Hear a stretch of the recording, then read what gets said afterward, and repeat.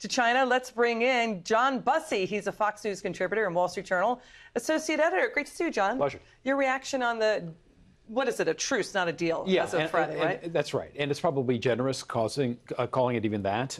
This is not a deal.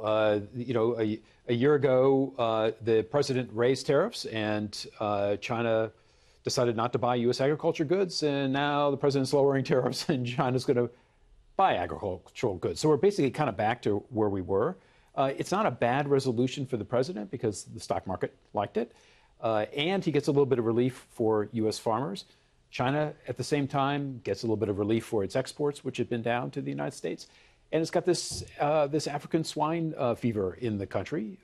Pork population has been kind of hurt, so it needs the imports. So in that regard, it's probably a win-win for both, but it is basically just a return to where we were. Yeah, but at least they're talking, right? Yes. I mean, there's always optimism. I mean, the December tariffs could kick in. We don't know what's going to happen yet. Let's bring the viewer up to speed on what exactly is going on with China. China is saying it wants more talks before it signs on the dotted line. Many areas still unresolved. It includes intellectual property, again, the December tariffs, China's Huawei, and China manipulating its currency, right? All of the big issues, right?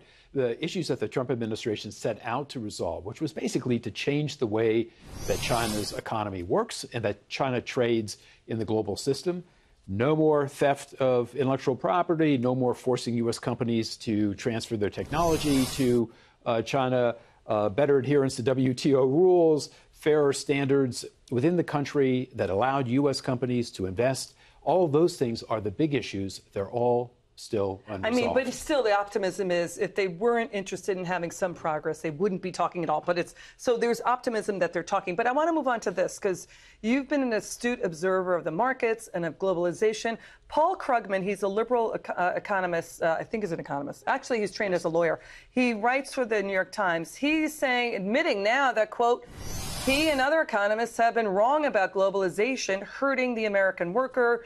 They didn't rely on methods that would focus on workers in particular industries, didn't give them a better picture. Now he's saying he's making a mistake. So how can people trust what Krugman writes from now on? Well, I mean, the question is what the president's going to do. Krugman's going to be I'm talking about Paul Krugman, not the president right now. I know. What Krugman is going to criticize is probably kind of in his mind what's the most important economic theme at the moment.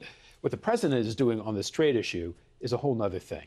What the Chinese have agreed to, what the president have agreed to, is basically a standstill. The Chinese are fundamentally probably waiting until the election happens because they think they're going to get a better deal. They want globalization, the things that Paul Krugman is reconsidering. They want it to continue because they have so thrived off of it. Okay, so that's the backstory. All right, I know we got to go to break, but when you read columnists like Paul Krugman, who is always saying yes to globalization, the president unwound that narrative saying, hey, what about the U.S. worker? And now finally Paul Krugman, after decades, admitting that, yeah, we missed the trends of American workers in certain industries. It's a major mistake. I played a hand in it. Yeah. I mean, that's what I'm saying. I understand what you're saying. I understand what Paul Krugman is saying. But people follow Krugman religiously. And for now to him finally to admit, yeah, I made a mistake, you got to wonder, can you trust him from now on? Well, he's a smart cat, and it's a great newspaper, the New York Times. Understood. It's a very, very good competitor. But you're going to agree with them or not agree with them. I think most people... That's a big thing to miss. Yeah, most people have come around to the fact that the American worker got hammered over the last 30 years. Yeah. John Bussey, you're great. Will you come back? Pleasure. Good to see you.